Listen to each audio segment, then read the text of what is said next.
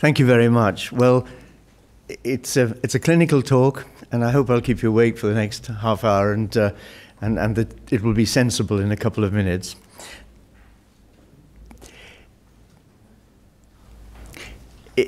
Tuesday morning is our main antiphospholipid morning at our hospital. What we did in the Lupus Center was design the week so that we try and see different diseases in every day. So Monday was lupus pregnancy, which is epidemic now. Tuesday's antiphospholipid, renal lupus on a Wednesday, and so on. And what I'm going to do is present a cover of what you've been talking about, but in clinical terms, just to end the day. So first of all, I'd like to just recap on this 30th anniversary, really. What have we learnt about the antiphospholipid syndrome? We've learned quite a lot, but I'll briefly review it with three headings. Firstly, the past, very quickly, then update the present, and finally the future. And as in the first lecture I gave us today, I use a couple of doctors' letters because that's what we have as our daily bread. So it was 30 years ago we described the antiphospholipid syndrome, and the paper that we published the method in was the Lancet. And you all know the Lancet is a difficult journal. It's very hard to get papers accepted. In fact, they used to be very famous for their rejection letters. I don't know if any of you have had rejection letters from the Lancet, but dear Dr. Hughes, it breaks my heart to turn down such a wonderfully written, you know the thing. Anyway, we have a collection of those. But this took a long time. It was nearly a year, and it finally was published. It was very exciting for us. I remember the day in our unit, we all went for an Italian meal at lunchtime at a local bad health food place. So what's the background to the syndrome? Just very quickly. Again, William Osler probably got there first. He described a male with lupus who had a stroke, and I would guess he had antiphospholipid antibodies, and stroke is one of the major features. But over the years, many people wrote case reports of lupus having various clotting problems. And I put this one in because it was one of my junior fellows, Rick Travers, who many of you may know, lives here in Melbourne as a physician. We described a case of a girl with lupus, put on the oral contraceptive, and got a DVT, well known over the years in lupus. But she also had a false positive Wassermann reaction. And there are several cases in lupus going back like this. And in 1975, when I was back at the Hammersmith Hospital in London, I was, as I've told you in the earlier talk, posted to Jamaica. And one of the interesting things there, apart from the huge numbers of lupus patients, we became interested in a disease called Jamaican neuropathy. Now, this is an acute transverse myelitis. These women end up in wheelchairs with paraplegia. And they're interesting because they have a false positive VDRL and they're ANA positive. And we were interested in Hammersmith in those days in a disease called lupus sclerosis. It's kind of half and half between lupus and MS. Some of you may know this. And we wondered whether the false positive VDRL was basically an antibody that was reacting with neuronal phospholipids, and that might be the reason for the paralysis. It's now known to be a viral disease, but this might be the pathogenesis. And probably not the case, but it led us to start setting up assays for antibodies to phospholipids. And a few years later, this slide I showed earlier was the so-called Heberden round. Now, in those days, the British Society of Rheumatology used to have an annual meeting, and one person would present his or her medical interest. And in those days, it was with patients, and these were all women who actually came along to the meeting. And 3 of these patients had what we called then the antiphospholipid syndrome. The tall girl, third from the right at the end, looking rather Cushingoid, had bilateral renal vein thrombosis, and as her manifestation, it was not lupus nephritis, it was thrombosis. A girl second there with the spotted dress on the left had severe migraine and thrombocytopenia, and a third girl had had numerous DVTs. And we presented this for the first time in public as a possible subset of lupus patients.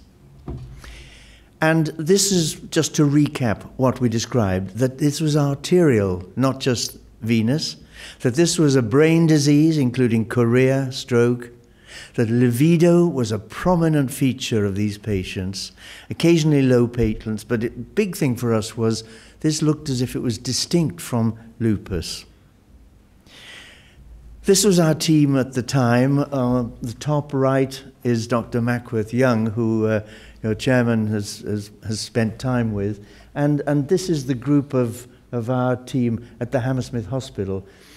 On my left is Aziz Gharavi, who was a genius. He came from Iran as something of a refugee, and having never touched a test tube, he became the most wonderful research worker in the lab. He also brewed the beer in our laboratory. And the whole lab smelt of hops the whole time. He was a strict Muslim, and his wife didn't know about that side of things. A year later, we decided we'd hold the first World Symposium. And I'll never forget this because I got my secretary to get the names, and we had people queuing in 4 groups, A to D, E to F, all that sort of thing. And I think there were 48 attendees. And this was the world's first symposium on antiphospholipids. And we moved to St. Thomas's in '85, and this was the second. And since then, there have been congresses every second year. And I mentioned earlier the international one. Most recently, there were 600 or so people. So although we all say that many doctors in our old fields like rheumatology or neurology don't know about it, there is increasing recognition. The fourth of these international symposium was back in Jamaica, run by Nigel Harris, and this was, of course, a very memorable sort of meeting.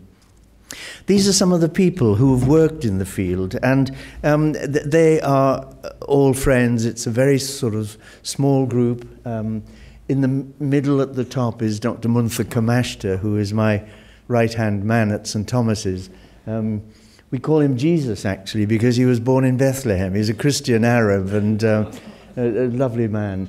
And the woman on the top right-hand corner, Sylvia, sadly died of cancer a few months ago. So it was very mixed, but very international. French in the bottom right, Angela Tincani in the center from Italy, Nigel Harris from Jamaica, Dutch, Ron Asherson, who was originally from South Africa, all involved in this research. And this is Gharavi in the lab. You can see how important the beer making was in the background. If I've got time, I must tell you a wonderful story about Dr. Gharavi. He had been with us a few months on some sort of temporary visa, and he wasn't sure whether he was legal or illegal as an immigrant to the United Kingdom.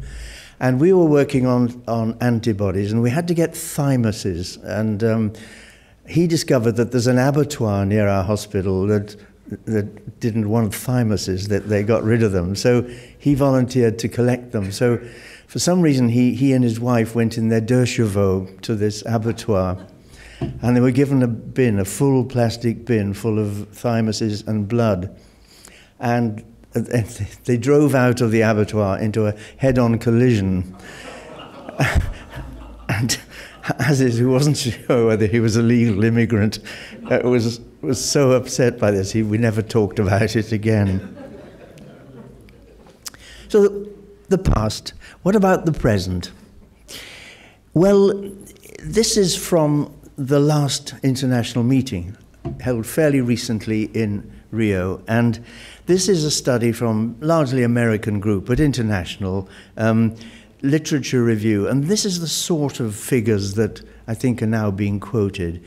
If you take recurrent pregnancy loss, 12% of all cases. If you take strokes, 14%. If it's young strokes, 25%. Young heart attacks, women, I'll show you in a minute data. If you unexpected heart attack in a 40-year-old woman, think antiphospholipid. DVT all over 10%, or in most series now over that. So it's a common disorder actually out there in internal medicine. No mention here of psychiatry. So thrombosis, yes, venous thrombosis like some of the other factor V Leiden and other diseases, but also arterial thrombosis. Now what's happened since is, as I mentioned, the science has moved on. We know that the antibodies are directed not specifically against phospholipids, but against phospholipid binding proteins. One of them is prothrombin, but the most famous one is this beta-2, GP1. And this beta-2 this is the molecule, this slide given to me by Takeo Koike from Japan. And it's, we know that the antibodies are directed to structural components of this molecule. Beta-2 is quite an interesting molecule, actually. It's one nice way of remembering it is it's a natural vacuum cleaner. It gets rid of cellular debris. It's obviously a very important molecule in the body. And natural antibodies to beta-2 regulate its functional activity. So something of what you've been hearing earlier today. And this is moving right forward now to modern treatment, not just warfarin and so on, but possible anti-biologics, antibodies to some of the bad guys in this disease. For instance, the p38 MAP kinase signaling pathway plays an important role in antiphospholipid-induced tissue factor expression on monocytes. And this is where we're at the moment, to see whether these, in fact, affect the clotting mechanism in this disease.